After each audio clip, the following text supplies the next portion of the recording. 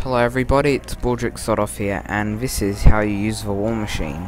So what you want to do, I know it's not a great gun to have, but it's part of the explosives category. You want to get them into the bar, and with your war machine, you want to spray over here.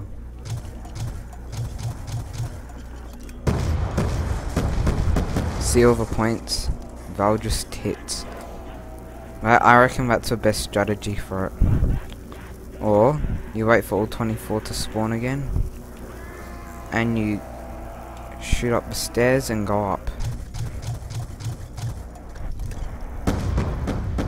It gets a few, but the bar's the best way to get points off it. Trust me, it is the best way. So I'm going to sprint up with a fast gun, and then all you do is spray over there. So if you get it in the box, it's not necessarily a useless weapon. Don't aim down the sight, it's pointless. You don't have to. I definitely recommend stemming up for this gun, as it makes you run ultra slow. So I'll demonstrate the war machine again.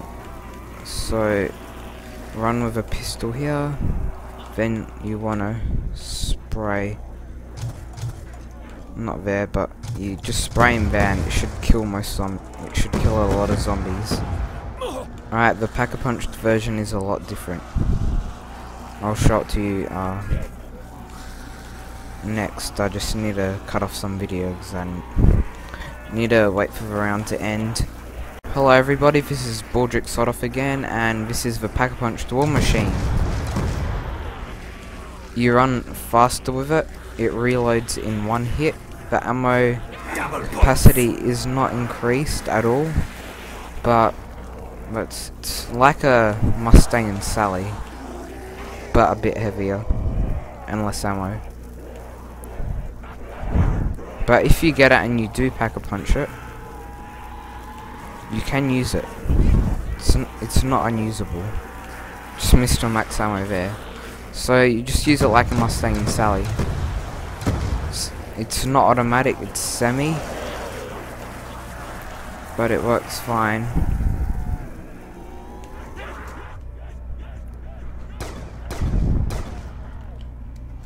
I'll give you a better demonstration.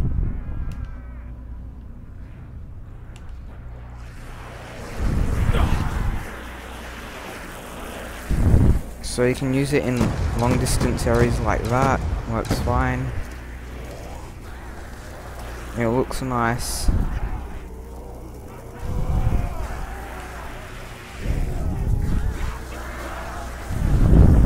That was close. I'm used to going down. As I said, the sight doesn't do much at all. And I guess that's the end of the round. I'll show you another way you can use it after I get Juggernog again. Hello everybody, it's Baldrick sodoff here, and this is the most effective way to use the war machine. Alright, so you start off normally. It doesn't matter if you use it to start off, you can use it. It's better than something with no ammo, especially pistol. So I want to go around twice. Proceed to here, get all 24 zombies spawning in, then I'll show you how to finish them off easily, where you can't really get trapped. So once all the zombies have spawned, they won't spawn behind you when you're camping somewhere for a few seconds, so that usually is a good thing. Just go around twice to make sure that no more are spawning, then you'll go up those stairs there. You want to get a bit in front of them. See, some are still spawning, so I want to make sure. You can still get them here, but this is how you use it most effectively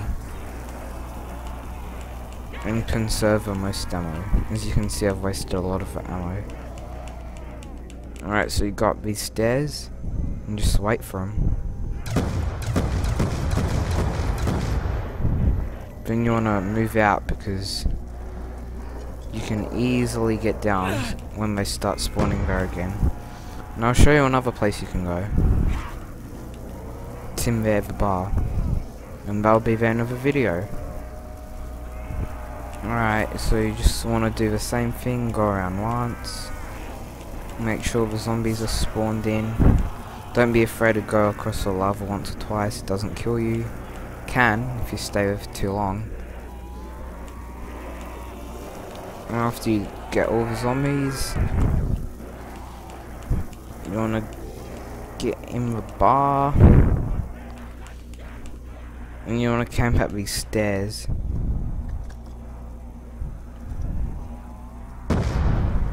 And shoot.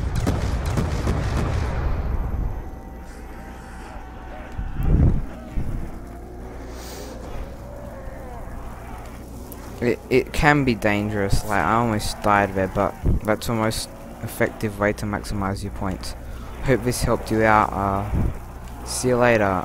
If this video series of explosive weaponry has helped you out in any way in playing your zombies, please spend 10 seconds of your time to give it a like or subscribe to my channel.